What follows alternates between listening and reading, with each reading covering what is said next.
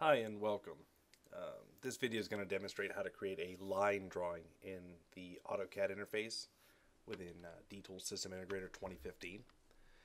To do that, go to Start, Projects, Manage Projects, and here in the Project Explorer, select a project that you've checked out to yourself, and we'll go ahead and create a new AutoCAD file. This time we'll do it here, New AutoCAD Drawing, and we're going to select Line. You can see that it's names after the project file, line 1. If you want to change that, go right ahead. Hit OK, and this is going to launch in AutoCAD.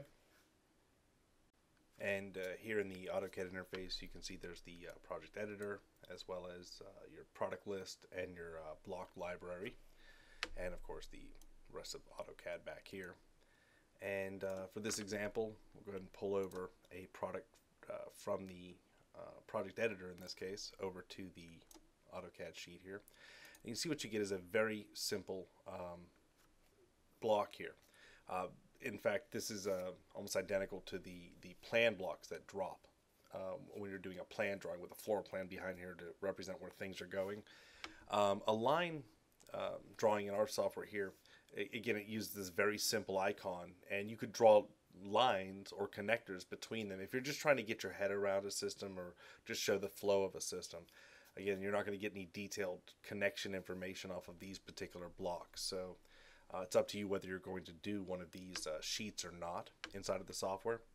But the blocks themselves do have some properties associated with them, and if you hit Control 1 on your keyboard, you can pull up the properties window here, and when you select the block here, you can see that there's the ability to rotate the block and smart rotate the component ID, which is down here. There's also handles on the page for that as well. You could change like the mount type, for instance. By default, this is showing a ceiling mount, but there's different block looks or feels, if you will. If you go to floor mount, you can see there's two outlines now, and if you go to wall mount, it puts like a little T off to the side there. So it'd be up to you if you, again, want to do this drawing page, but keep in mind you do have the properties here that you can adjust as well.